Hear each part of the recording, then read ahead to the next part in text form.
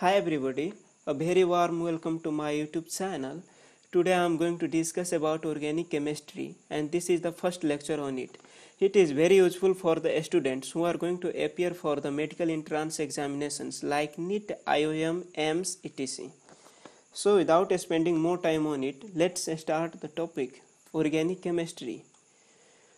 First thing which comes in our mind is that what is organic chemistry? Basically, organic chemistry is chemistry of organic compounds. Here, organic compounds can be studied under two subparts. The very first part is hydrocarbons, and the second part is derivatives of hydrocarbons. Here, hydrocarbons are compounds containing carbon and hydrogen in their structure. For example, methane or damp fire or Mars gas has a molecular formula of CH4, ethane C2H6,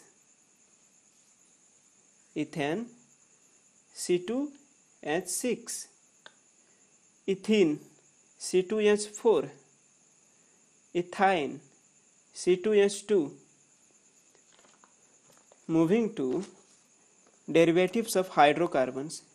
These are hydrocarbons containing heteroelements like nitrogen,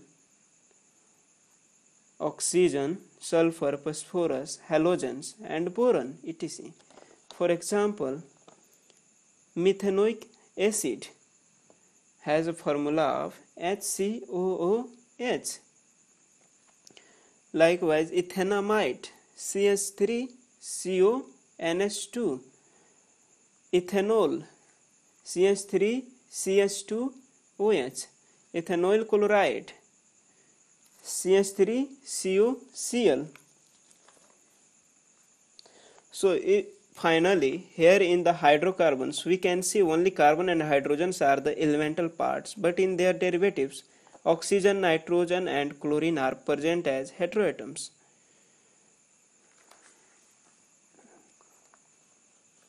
So moving to another subtopic, elemental compositions or elemental analysis of organic compounds.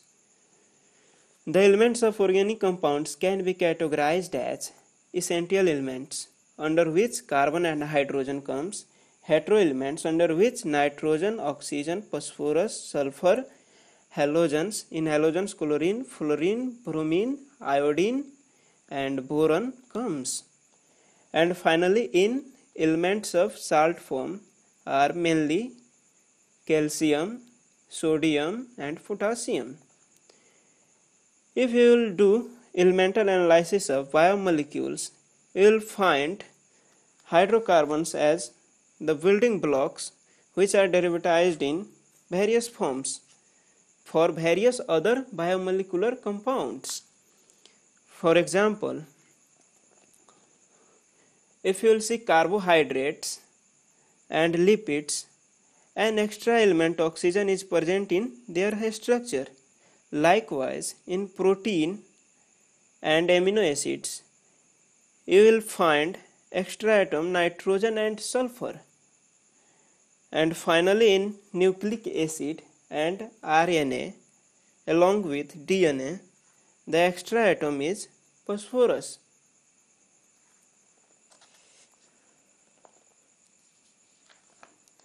So this is a elemental analysis of biomolecules.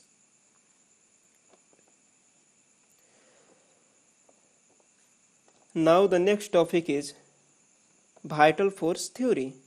Without discussing vital force theory, we cannot move forward in organic chemistry.